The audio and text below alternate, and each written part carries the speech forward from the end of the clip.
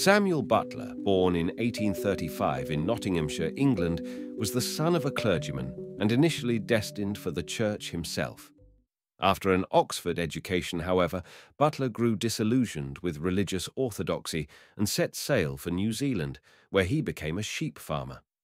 The vast landscapes gave him not only financial independence, but also intellectual space to question received dogmas, scientific, religious, and cultural. It was here, amidst sheep and solitude, that Butler's curious mind began to turn against the rising tide of mechanization and blind faith in progress. In 1863, he published an anonymous article in the press newspaper of Christchurch, New Zealand, titled Darwin Among the Machines.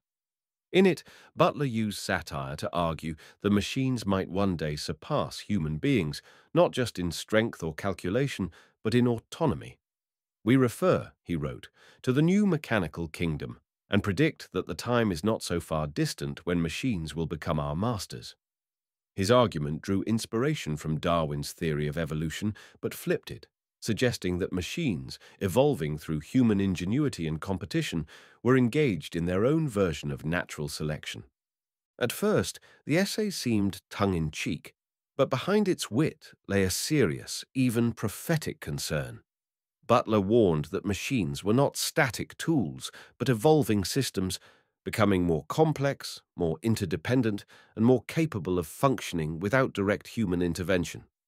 He imagined a future where humanity, in pursuing convenience, might enslave itself to its own creations. The article gained attention in Britain, especially among intellectual circles that were beginning to grapple with the implications of Darwinism. Butler returned to England in 1864 and continued to explore these themes in a more expansive and allegorical way in his novel Erewhon, 1872, a satire in which machines had been banned after a prophetic philosopher warned they would one day develop consciousness. Butler spent the rest of his life critiquing dogmatic thinking, whether in science, religion, or society. His later works challenged Darwin himself, arguing that evolution must involve purpose and memory, not just blind chance. While many contemporaries dismissed him as eccentric, Butler's insights found renewed relevance in the 20th and 21st centuries, as computers, artificial intelligence, and robotics began to fulfill the very trajectory he had imagined. Darwin Among the Machines remains one of the earliest and most astute warnings about artificial evolution.